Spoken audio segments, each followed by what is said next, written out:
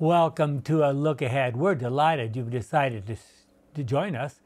We study the Sabbath School lessons as prepared by the Seventh-day Adventist Church. And this particular series is on the book of Ephesians. Imagine 14 lessons, because this quarter we have 14 Sabbaths in the quarter, on a book that's 6 chapters long. So we're going to dive into this book quite deeply. So let's go ahead. This is lesson number 9 in that series for August 26th of 2023. And as usual, we like to begin with the word of prayer. Father, we recognize your presence among us for this important discussion about the words that you gave to your friend Paul while he was in prison in Rome to write to your other friends down in Ephesus. Help us to understand what you are trying to communicate and share it as best we can today is our prayer in Jesus' name. Amen. Not long ago, a crystal jug was placed on auction in the United Kingdom.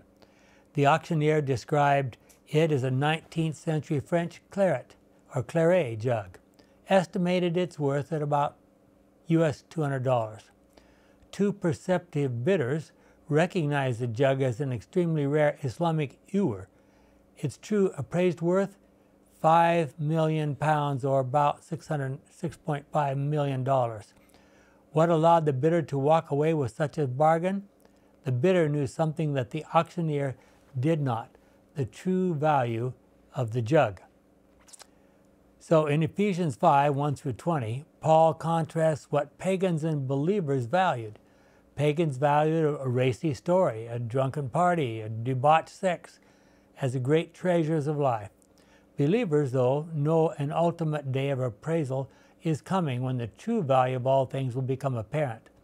Instead of placing their bid on partying and drunkenness, they lay treasures, among other things, all that is, they treasure, among other things, all that is good and right and true. In Christ, Paul thus urges them to snap up the bargains found in Christ as they live, as we all do, on the threshold of eternity. That's from our Bible study guide for Sabbath afternoon, August 19. Jim, could you pick that up for us? Ephesians chapter 5, verses 1 to 5. Since you are God's dear children, you must try to be like Him. Your life must be controlled by love, just as Christ loved us and gave His life for us as a sweet-smelling offering and sacrifice that pleases God. Since you are God's people, it is not right that any matters of sexual immorality or indecency or greed should even be mentioned among you. Nor is it fitting for you to use language which is obscene, profane, or vulgar. Rather, you should give thanks to God. You may be sure that no one who is immoral, indecent, or greedy, for greed is a form of idolatry, will ever receive a share in the kingdom of Christ and of God. American Bible Society Good News Translation. Wow. Have any of us ever been even a little bit greedy? Well, that's kind of scary. I said the priests and the prophets were all motivated by greed, so it's been around a long time. I don't think it's unique to 2,000 years ago or even today. Our characters are molded by what we take in through our eyes and ears, and a certain amount through our tongues and our noses and so forth, touch, but every day. And how does that impact us, Carrie? From the writings of Ellen G. White, EGW, it is a law both of the intellectual and the spiritual nature that by beholding we become changed. The mind gradually adapts itself to the subjects upon which it is allowed to dwell. It becomes assimilated to that which is accustomed to love and reverence. Man will never rise higher than his standard of purity or goodness or truth. If self is his loftiest ideal, he will never attain to anything more exalted. Rather, he will constantly sink lower and lower. The grace of God alone has power to exalt man. Left to himself, his course must inevitably be downward. And that's Wow. from Great Controversy, 555, paragraph 1. Okay, now let's think about the implications of that paragraph. If we could take all the information that goes into a child's brain from the point where he's born until he dies and try to figure out how that could be maneuvered and planted and implanted and so forth in the brain, and considering what everybody's being fed these days, It's all up there. Everything that we see or hear, as you say, it's stored in our brains. It's the retrieval process that's effective in most of us. the very dramatic example of that happened maybe 70 years ago now was the famous neurosurgeon in Canada that Enfield. opened up a brain and had a very tiny little electric probe, and he was seeing a young lady who had had some problems with pregnancy and so forth like that and delivery, and he touched her brain and immediately she could see the delivery room, she could see everybody in the room, so forth, and it was just like, she began to scream. She says, I know that. It was all recorded there completely. So now the challenge, how do we become imitators of God? We don't see him. We don't hear him from, audibly. Jennifer?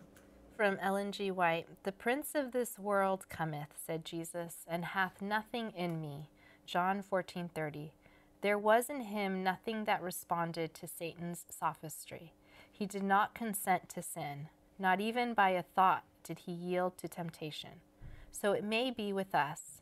Christ's humanity was united with divinity. He was fitted for the conflict by the indwelling of the Holy Spirit, and he came to make us partakers of the divine nature. I'm going to interrupt for just a moment there. I've tried to wrap my mind around this idea. Partakers of the divine nature.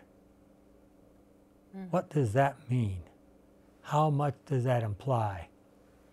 I'll let you out there think about it. Well, divinity really can't die, right? No. So then that ultimately, if you, what does Paul say in the Philippians 2? And eternal life in John 17 is to know. But this isn't just talking about physical or even a spiritual existence. I think divine nature is talking about everything about you, what you think and how you behave and everything. That's a pretty incredible. If I might be wrong, but that's what it sounds like to me. Go ahead, Jennifer. So long as we are united to him by faith, sin has no more dominion over us. God reaches for the hand of faith in us to direct it to lay fast hold upon the divinity of Christ, that we may attain to perfection of character. So there's Desire of Ages saying it right there, that we may attain to perfection of character. So this is not just, a simple thing. That's pretty incredible. Well, writing from prison in Rome, we already know this, and let's just review that. We have pretty good evidence that, we know that Ephesians and Colossians were written at the same time. They were sent with Epaphroditus to Ephesus and Colossae from prison in Rome. He traveled there probably mostly by boat and carried these letters and probably carried messages from Paul to those people over there. There's pretty good evidence that a short time later, when he was just about to be released from prison, he wrote Philippians, wrote to the church in Philippi. A number of scholars believe that sometime during that, he was in prison there probably for close to 2 years, that he probably wrote the book of Hebrews also. So this is the context, and these Ephesians, Colossians, and especially Philippians were written when Paul's about to be released from prison. Remember, he was out for about 2 years again, then he was re-imprisoned, and of course that time they killed him. So that's the context a little bit. So writing from prison in Rome, Paul reminded the Ephesians that they were to be and were to act like children of God. Gordon? Ephesians chapter 5, verse 8 and 15. You yourselves used to be in the darkness, but since you have become the Lord's people, you are in the light. So you must live like people who belong to the light. Verse 15. So be careful how you live. Don't live like ignorant people, but like wise people. Good News Bible. Okay, there's a command. All of you act like wise people. Please do. Well, Paul recognized the baleful effects that debauched living was having on the Ephesians. I mean, what do you do? I mean, Ephesus would be the ancient Las Vegas. Probably quite a bit worse than Las Vegas. Try to just imagine that. I mean, and everything that they did in that city was focused on that temple and everything that was going on there. And they believed, as we've said, that anything that happened inside that temple was fine, because by definition, because it's inside the temple, it's holy. Undoubtedly, the angels in heaven were embarrassed by what was happening in the temple of Artemis Diana. Diana being the Latin name, Artemis being the Greek name. However, at the same time, Paul recognized the enormous attraction that those sexual practices which were done in the temple had for young people. He was afraid that some who had become Christians might be drawn back into that evil world. He reminded them that the lives that they had lived as young Christians were like a sweet-smelling savor to the inhabitants of heaven, as opposed to what was going on in the temple there. Paul wasted no time in getting into his subject and talking very bluntly about what he had in mind. It is interesting to note that in 1 Corinthians 5:9, probably written from Ephesus, almost certainly written from Ephesus to the Corinthians, he mentioned a letter that he had written to them, quote, not to associate with immoral people. Now he's writing from one very immoral place to another pretty immoral place, and he's saying, don't associate with those people. It just ruin you. So is that like the mayor of Las Vegas calling the mayor of Los Angeles and saying, don't? Exactly. Mm-hmm. Exactly. Now, the interesting thing is, where is that letter he sent them? It's probably embedded in 2 Corinthians. No, not or this is it one. 1 Corinthians? Not this one. This is before 1 Corinthians. Okay, see, in 1 Corinthians 5, it says there, he mentioned a letter that he had written to them, quote, not to such. So this was before 1 Corinthians. Mm. The last part of 2 Corinthians was written between 1 Corinthians and 2 Corinthians. We have no idea what has happened to that letter. If you found that letter somewhere, would you be regarded as inspired because it was written by Paul? Well, notice these words from Paul, from 1 Corinthians 5:9-11. In the letter that I wrote to you, I told you not to associate with immoral people. Now, I did not mean pagans who are immoral or greedy or thieves or who worship idols. To avoid them, you would have to get out of the world completely. pretty clear there, isn't it? Yeah. What I meant was that you should not associate with a person who calls himself a believer but is immoral and greedy and worships idols, or is a slanderer or a drunkard or a thief. Don't sit down to eat with such a person. Wow. I mean, what a he didn't. No beating around the bush. No. Well, was Paul being a bigot in this passage? In our world, people are being told that we should accept everybody and love everybody, no matter what their practices are. Is it possible for a Christian to love the sinner but hate the sin? Is that what Paul was suggesting in this passage? He says, don't even sit down with them. That's pretty serious language, isn't it? Yep. Well, in 1 Corinthians 6:12-20, he brought up some very significant ideas. I'm going to read just from 15-20. You know that your bodies are parts of the body of Christ. Shall I take a part of Christ's body and make it part of the body of a prostitute? Impossible. Or perhaps you don't know that the man who joins his body to a prostitute becomes physically one with her. The scripture says quite plainly, quote, the two will become one body, end quote. But he who joins himself to the Lord becomes spiritually one with him. Avoid immorality. Any other sin a man commits does not affect his body, but the man who is guilty of sexual immorality sins against his own body. Don't you know that your body is the temple of the Holy Spirit, who lives in you and who was given to you by God? You do not belong to yourselves, but to God. He bought you for a price. Yeah, what a price. So use your bodies for God's glory. Jim, I'm going to ask you to take that next one there. In the Bible Study Guide, on the one hand, the Greco-Roman world of the first century exhibited the moral corruption and debauchery described elsewhere in the New Testament. See 1 Corinthians 6:9 and so forth.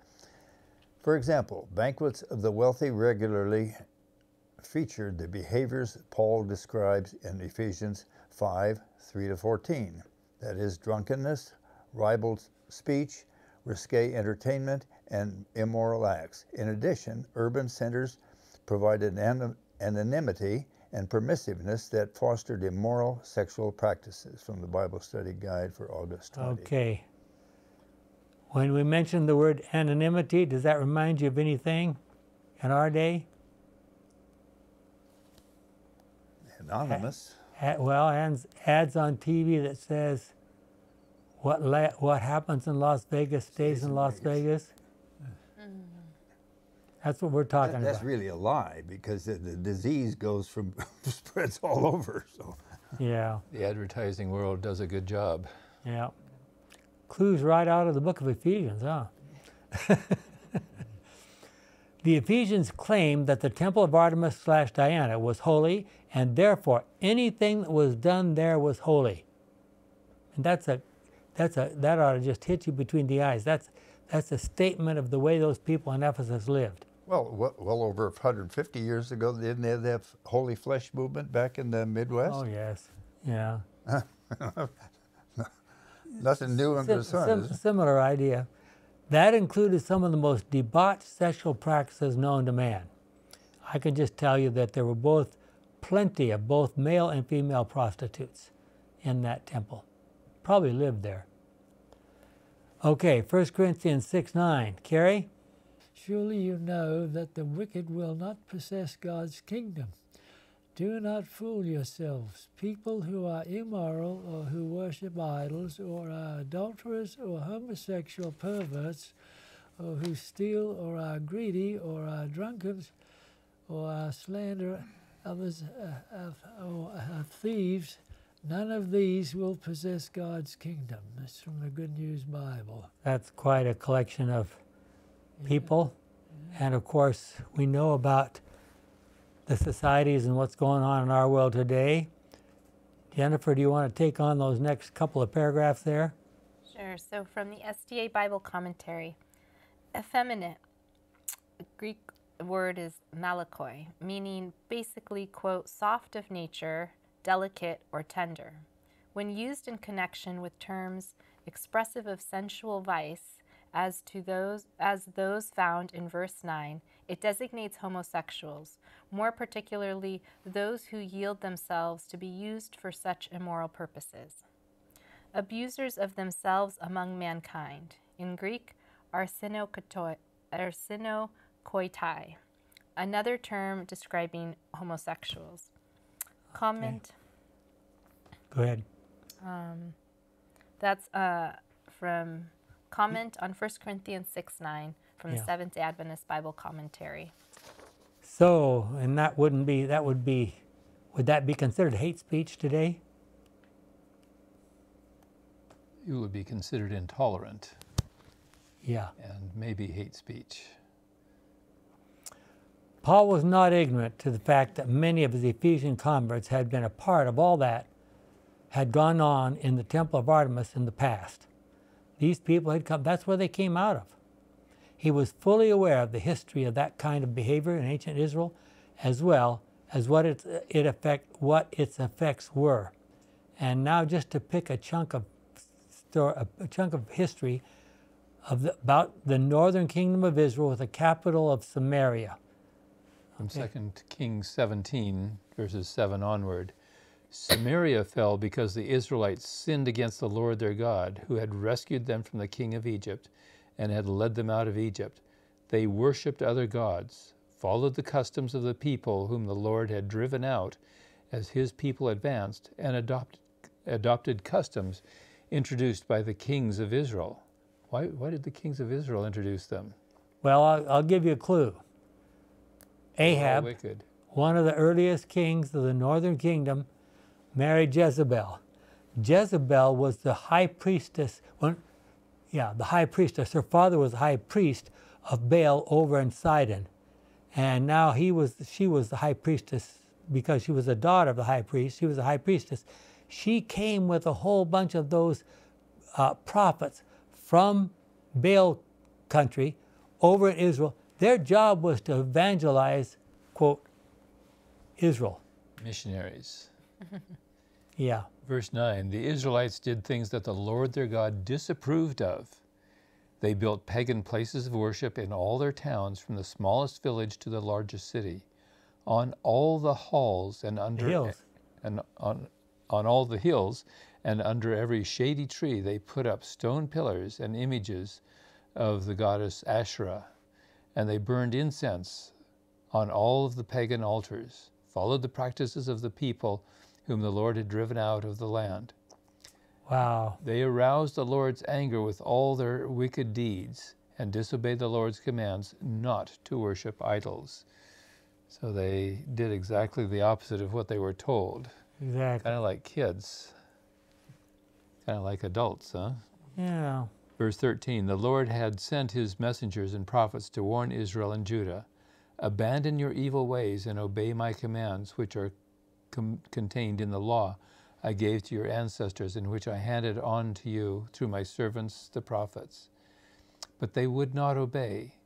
They were stubborn like their ancestors, and like us, who had not trusted the Lord their God. They refused to obey his instructions. They did not keep the covenant he had made with their ancestors, and they disregarded his warnings. They worshipped worthless idols and became worthless themselves. And they followed the customs of the surrounding nations, disobeying the Lord's commands not to imitate them. Okay, let me interrupt for a second. Up there earlier we read, people's character, their natures is made up of what? What they see. Everything they take in, what they see and what they hear. And what's happening here? They're just totally embedded in that filth. Okay, and so guess what happens to them? Become filthy. Verse 16, they broke all the laws of the Lord their God and made 2 metal bull calves to worship. Where have we heard of that before? Yeah. Was that at Sinai? They also made an image of the goddess Asherah, worshiped the stars, and served the god Baal. They sacrificed their sons and daughters as burnt offerings to pagan gods. They consulted mediums and fortune tellers, and they devoted themselves completely to doing what is wrong in the Lord's sight, and so aroused his anger. Use that term not as we use it now. The Lord was angry with the Israelites and banished them from his sight, leaving only the kingdom of Judah. Well, it is. It doesn't say the Lord came and punished them. What does it say? He let them go. He let them go. Remember that both Asherah and Baal were fertility cult gods, and people were doing many of the same things that later polluted Ephesus. In what ways are Paul's words about sexual behavior applicable to your culture wherever you live around the world? What would Paul say about our woke society or the LGBTIQA plus movement? Myra? From Google, I can't even say all those letters like you did. LGBTIQA plus is an evolving acronym that stands for lesbian, gay, bisexual, transgender, intersex, queer, questioning, asexual. Many other terms, such as non-binary and pansexual. Oh, I hadn't heard those either. You don't associate with the right people. I guess not. that people use to describe their experiences of their gender, sexuality, and sociologic sex characters. Wow. And maybe next week there'll be another letter added to the list. And how many more letters can you add? Lots. Paul recognized the influence of their influence that fellow Ephesians might have if the Christian Ephesians associated with them. They would be lured back into some of their formerly practiced sins. So he repeatedly warned the Christians that they should not have any association with people involved in those immoral behaviors. Let us not conclude that everyone living in Ephesus was abandoned to evil. Quoting from our Bible study guide, on the other hand, many in that society lived virtuous lives and served as advocates for strict morality. When the New Testament provides vice or virtue lists and household codes, and there's examples from Ephesians 5 and Colossians 3 especially, its authors mirror themes in the wider Greco-Roman world. This world, at once debauched and virtuous, helps explain Paul's exhortations to avoid the immoral behavior practiced by the Gentiles, while wishing for believers to be circumspect in their behavior and so to earn good standing among outsiders. So what do we have here? Let's think about this for a moment. God is saying, Paul is saying on behalf of God, you've learned the truth now. You know about what it means to live a virtuous life. Okay, go out. And I don't know whether he would dare to send somebody to the temple of Artemis, but he was saying, go out here and look at the society in which you're living and shine a light. How would you do that in a situation like that?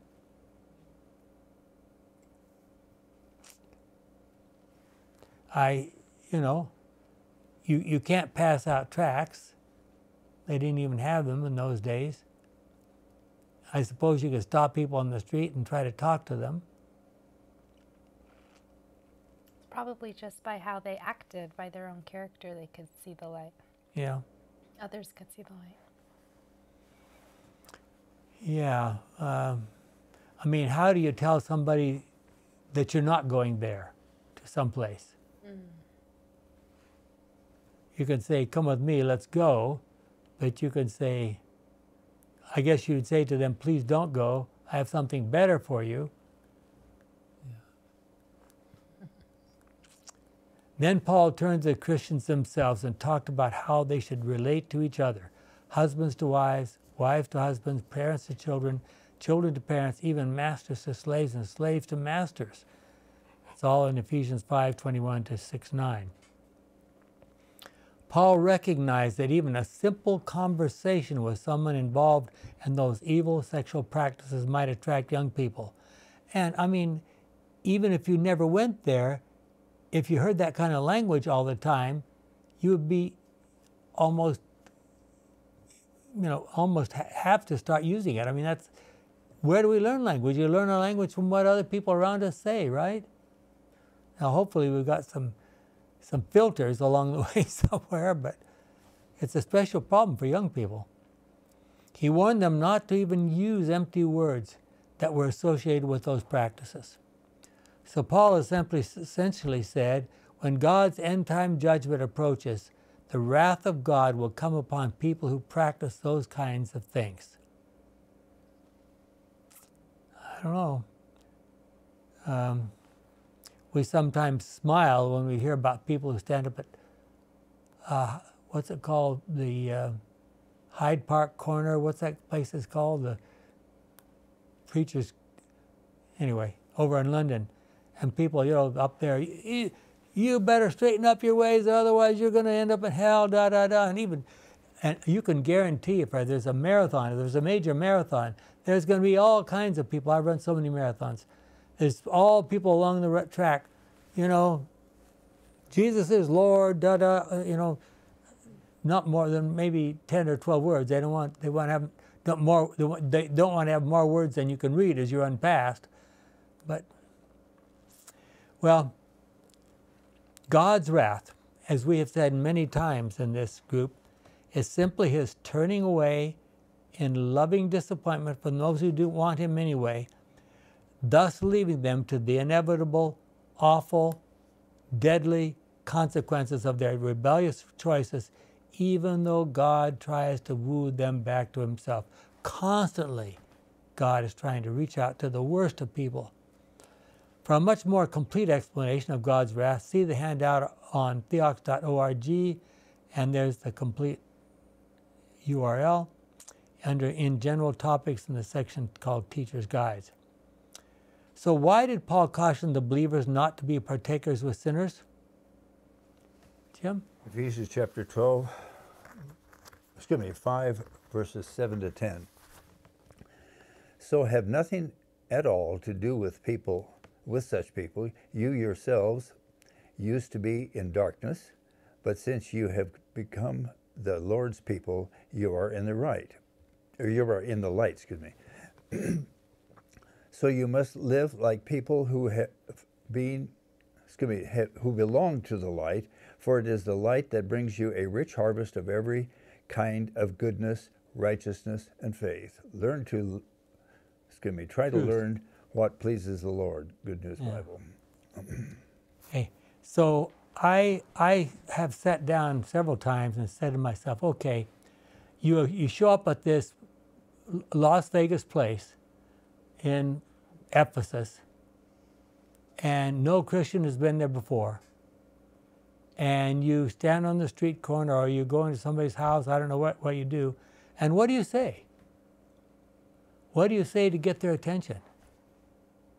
Oh, we're busy. We're headed for the temple. Why don't you come with us? Would you say the earth is, the stars are falling, the sky is imploding, the end is here? I have thought about this, and I would be happy to hear your results. I think that there's two things that would get people's attention. One is, he would say to them, let me tell you about someone who has the power, the kind of power he was able to raise himself from the dead. You know, that would probably get people's attention for a little while. And then to say, that person is going to come back and he's going to take to heaven anyone who lives a healthy, happy, holy life. I think that would get attention. Then Paul himself, when he went to Athens, said, all of us came from him. He's the father of everybody. He was there at the beginning. We didn't come from some other strange places. He was the father of all of us.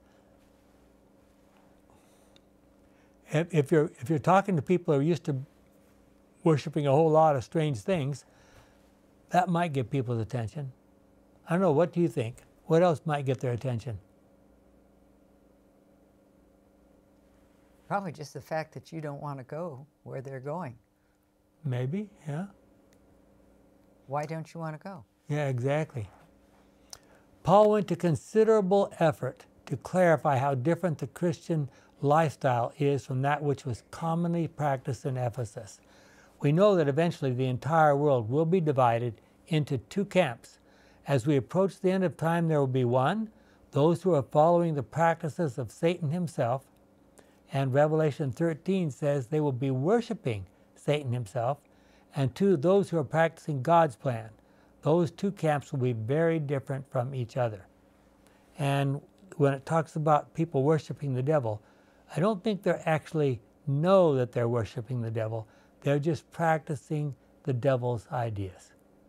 Selfishness, greed. Is great stuff. So we already read Ephesians 5:11 to 14, but what powerful warnings did Paul give? How does it apply to our situation? Let's look at it once again. Carrie? Ephesians 5:11 to 14 have nothing to do with the worthless things that people do, things that belong to the darkness. Instead, bring them out to the light. It is really too shameful even to talk about the things they do in secret. And when all things are brought out to the light, then their true nature is clearly revealed. For anything that is clearly revealed becomes light, That is why it is said, "Wake up, sleeper, and rise from the death, and Christ will shine on you." That's from Good News Bible. Now, we as Christians, we could, at least if you're opposing somebody who had some kind of Christian background, you could say, well, the Bible says this and this and this, and maybe that would impress them. Paul is talking to people who, I mean, he quotes this passage from the Old Testament. I mean, did they say, huh? Yeah. Well, the New Testament hadn't even been written. Paul hadn't done his part yet. That's the others hadn't done theirs. That's right. So. I mean, the fact that you could quote something that was 700 or 800 years old, would that impress some people? The fact that it's still available to read? Possibly. Well, to understand these verses, it is helpful to observe that Paul repeatedly offers two exhortations, alternating between them. One, live a God-honoring lifestyle as children of the light, and there's a bunch of places, Ephesians 5:8, 5:1, 2, 4, 8, 10 to 11, And two, don't live a sexually immoral, God-opposing lifestyle, exhibiting the unfruitful works of darkness. Again, Ephesians 5, I'll see also 5. So Paul was accustomed to this. He said, think about this. This is one group, this is what they're doing, and this is what's going to happen to them. Here's another group, this is what they're doing, this is what's going to happen to them. Believers are to expose the unfruitful works of darkness by exhibiting the righteous alternative for all to see. There's your answer. Could you please show off your righteousness? Meanwhile, we may take the challenging poetic language of verses 13 and 14 as Paul's daring assertion that believers, by exhibiting, quote, the fruit of the Spirit, end quote, Ephesians 5:9, may win worldlings to faith in Christ. Well, Paul did. We don't know for sure what he... Well, we do know one thing. Remember, he got to a place where people discovered that he could heal all kinds of things. They would even get handkerchiefs that he had used, took them over to other places and healed people with them. Now that would get people's attention.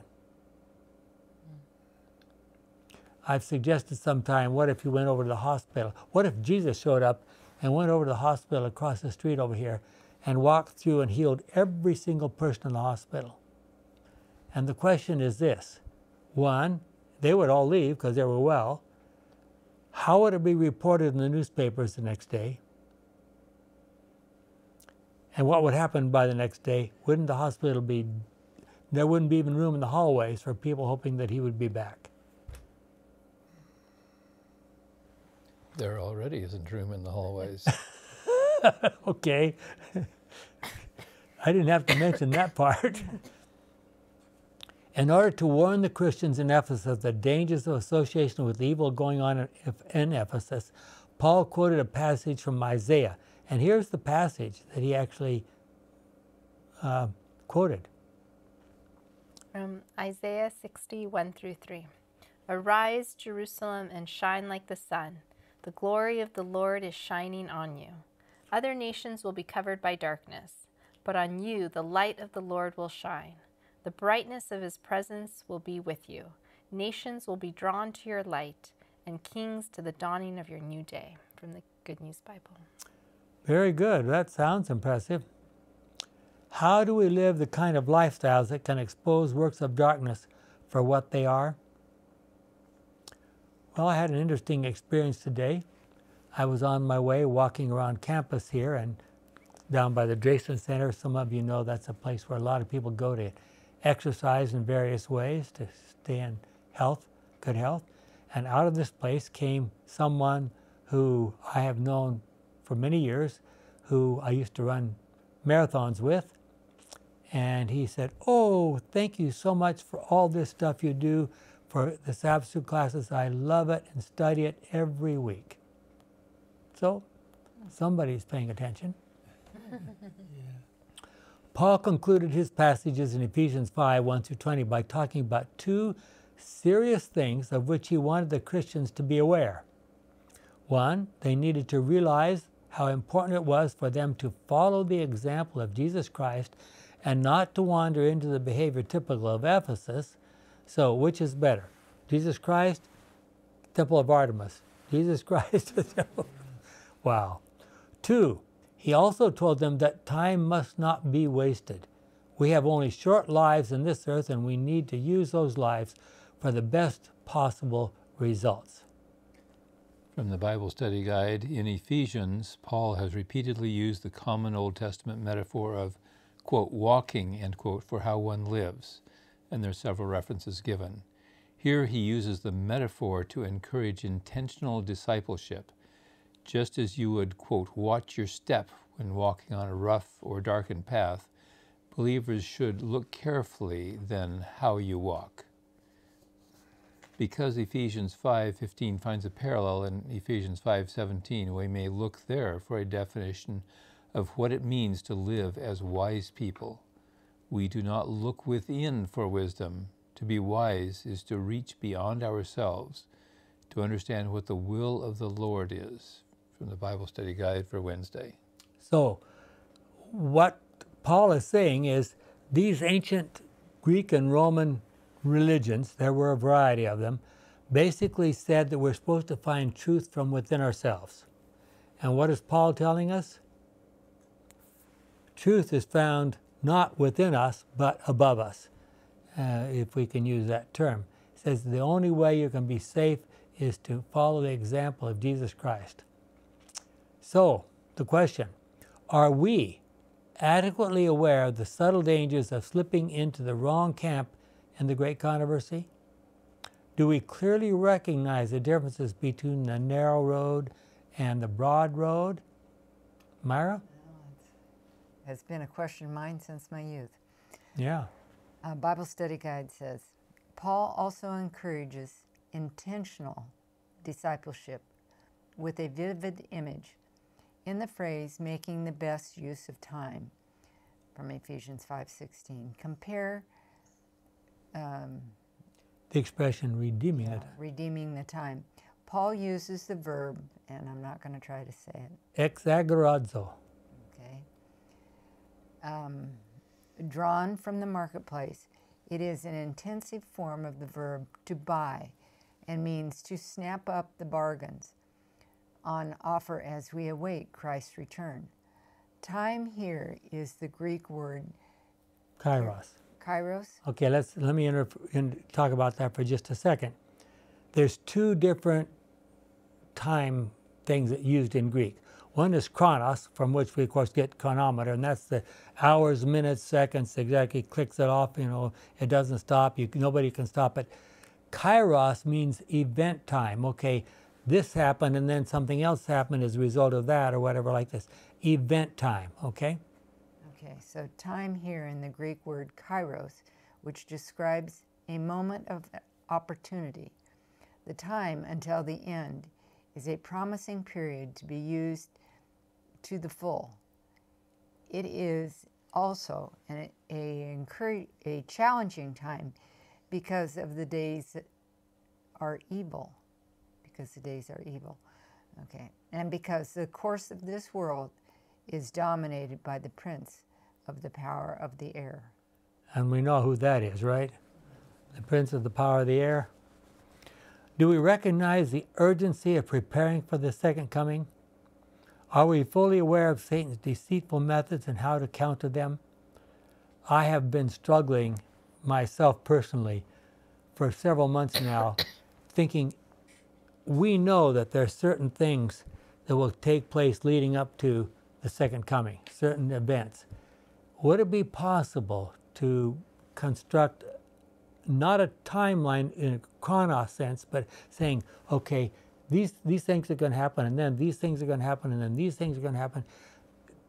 Now, you can do that. Now, I already have a book of that at home done by someone who's just quoting the Bible and quoting Ellen White. But could you present that in a way that someone who's not familiar with Ellen White, not presented with the Bible necessarily, can say, yeah, I can see that's happening, and this is happening, and this. Ever thought about that? I mean, isn't that what we're supposed to be doing? Tell people these are the events. This is what's going to happen, right? Well, Paul said that we need to be as wise as bargain hunters in a market so that when we see a really important thing which we need to do or say, we recognize it and take advantage of that moment. Finally, Paul said we need to recognize that community worship with fellow believers is an essential part of our Christian lifestyle. I'm going to take just a second and tell a story. I just read about a gentleman who was in Poland, actually. He was Ukrainian, but he was in Poland, so his Polish wasn't that good. And he was on a rushing home to take his wife out to shop for food they needed. He pulled into this gas station because he needed some gas. And then he noticed there was a guy sitting there with his motorbike, and he was trying to get it to start, and the motorbike wouldn't start. And he noticed on the back of one of these insulated packages, so you know this guy was on his way to deliver food to somebody's house. And he could not get the bike to start. And he was just, and by the way, his group had gotten a bunch of copies of Great Controversy, and they were passing them out to people they thought might be willing to read them. So he jumped out of his car while he's filling his gas tank. He hands the guy and says, "Here's something I really think you ought to read." He gives it to this guy who's trying to get his motorbike going.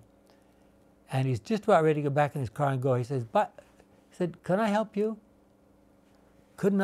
Where does that package need to go to?"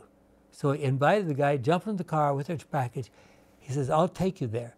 He drove in, it was about 2-3 miles away there, delivered the package, came back, brought him back to the motorbike, and by that time the guy had notified the company he was working for, and they had somebody there working on the motorbike. And this guy, for the motorbike guy, just was blown away because someone would actually do that for him. And I'm sure he went home and read the book. Well, that's what you're going to be doing on the corners outside of the temple to Artemis. Yeah, Artemis. The corners in Las Vegas Yeah. and Los Angeles and New York. Yeah. Finally, Paul said we need to recognize that community worship with fellow believers is an essential part of our Christian lifestyle. Remember that in Paul's day, Christian churches were not separate buildings. They met in individual homes. There was wonderful fellowship. They often ate together and they nourished each other with their Bible study together. Those were spirit-filled worship occasions. Paul encouraged them to take an opportunity to express their Christian beliefs in songs as well. There's a horizontal, this is from our Bible study guide, there is a horizontal element to worship, since in singing, church members are in a sense speaking to one another.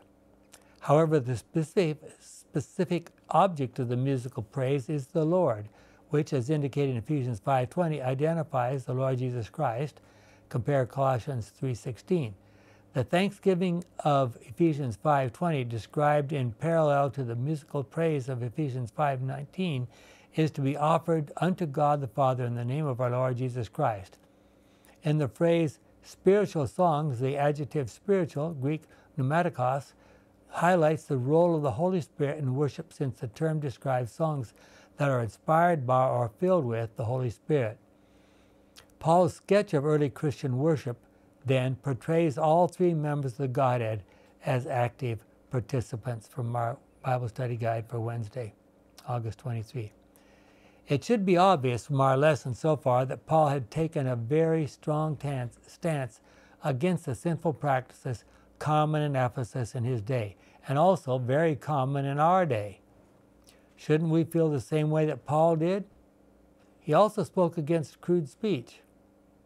Do we feel so attracted by our association with Jesus Christ that we cannot be drawn into Satan's traps? Paul was inviting us to identify ourselves with Christianity, with commitment, and to enjoy the community and worship that is such an important part of our preparing for the final days of this world's history.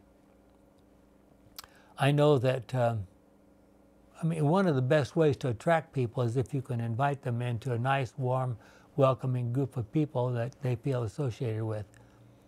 If you're on occasion involved in what is now called social media, what do you see? None of you are in social media, right? There are so many evil and sinful messages or short movies that, quote, go viral. What does it mean by saying they go viral? They get spread like a virus, huh? Have you ever seen a Christian message go viral? Well, here's some places I would really encourage you to look at them and have a look and see what they're there. What this is a young high school graduate, valedictorian of her class, that has the courage to stand up, and she gave a powerful testimony about why she went to school, how her mother helped her, because her father was dead, I believe, and so forth through school, and it was only because of God and Jesus Christ that she was able to be the success that she was. This was a valedictory thing given at school. And I hate to even mention it, but about that same time, there was someone who will not be named, also graduating with honors from another university, in this case college thing, got up and just, the language was abusive. I mean, can you imagine a valedictory speech, cursing and swearing against people that were, she came from another part of the world, and cursing and swearing against people who didn't agree with her, and telling about how awful everybody is. This is a valediction speech. Anyway, sometimes Paul and other Christians have been accused of ignoring issues involving sexual misbehavior, even sexual abuse. Isn't it true that Christians must deal with every evil wherever they are faced with it? We cannot ignore it. How many times per day are we exposed to some temptation from Satan? Paul was facing a world that was caught up in Greco-Roman philosophy, philosophical ideas, pride, and striving for so-called virtue. However, Paul recognized that the Christian looks for his guidance only from God. The consequence of following Satan, as demonstrated from the experience of the Ephesians, was sexual debauchery, egocentric boasting, and drinking wine. But the Christian's guidance is completely separate from all of those things. Well, it's hard for us who have been so oriented to a Christian background to imagine worshiping the Greek gods, Zeus, Metis, Zeus's first wife, Athena, etc. I mean, and there's no reality to any of those things. You know, they're just stories that people have dreamed up. There are famous aphorisms that came out of those worship practices that became quite popular, such as know thyself, and nothing in excess, and certainty leads to ruin. Wow. The Greeks loved to suggest that they were lovers of wisdom. And lovers of wisdom are called what? Philosophers, right? While we could spend hours discussing the various philosophical and religious ideas that have grown up over the centuries, there are certain things which have become very clear. Jim? From the Bible Study Guide, despite the rich diversity of philosophical schools, both in the West and in the East, they all share a common foundation, the principle of know thyself. This principle shows these philosophies represented a human-centric effort to understand the the ultimate reality of life, that they infer a way of life decision-making and behavior based on human introspection and reason. By doing so, human wisdom, both in the West and in the East, rejected or departed from the divine revelation, from the Bible Study Guide. So the difference between all those, I mean, they take different paths, but basically what are they looking for? They're trying to discover some kind of wisdom that's inherently human. It's not going to be inside them. No. Introspection is not going to give the answer. God says, listen. Mm-hmm. That's the most important precept is to listen.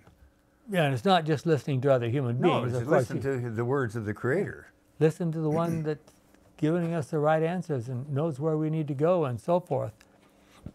Some might think that Paul was being unkind in dealing with the ancient wisdoms. Carrie? But why does Paul characterize the wisdom of the world in such a somber way? Weren't the philosophers of the world also given good advice, teaching a way of life based on justice and mutual respect? Yes, many of them did.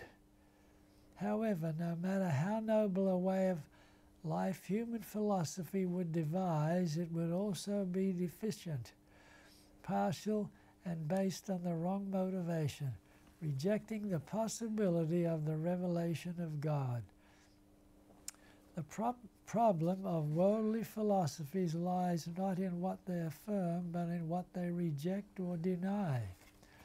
A philosopher may get one aspect of life partially correct, but the rejection of the possibility of God's revelation and the power of his intervention in the world renders his or her philosophy useless for salvation and for life in God's kingdom. Okay, now let me interrupt for a second.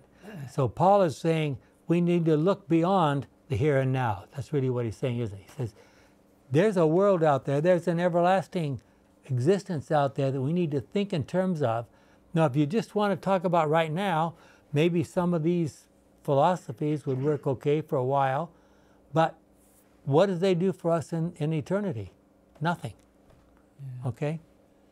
That is why, for instance, sexual impurity was not considered problematic in the ethics of the most philosophies. And even if some philosophers promoted sexual abstinence, the reasons for doing so were wrong. L. Teacher's Sabbath School Bible Study Guide. Jennifer, we're going to have to hurry. Okay. Get started anyway. Ellen G. White, many acts which pass for good works, even deeds of benevolence, will, when closely investigated, be found to be prompted by wrong motives. Many receive applause for virtues which they do not possess. The searcher of hearts inspects motives, and often the deeds which are highly applauded by men are recorded by him as springing from selfish motives and base hypocrisy. Every act of our lives, whether excellent and praiseworthy or deserving of censure, is judged by the searcher of hearts according to the motives which prompted it. So motives is the issue. God sees all the way inside our hearts. Let's pray.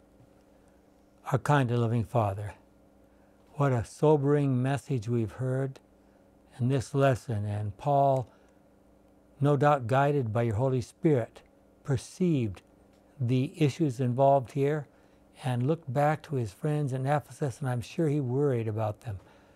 Here he is writing from prison. He can't go and see them. He worried about what kind of lives they were living while being influenced by all that was around them. We're encouraged when we read Revelation that says that church in Ephesus started out as being a loving and wonderful church. So maybe one day we'll be able to meet many of those people. May that day come soon is our prayer in Jesus' name. Amen.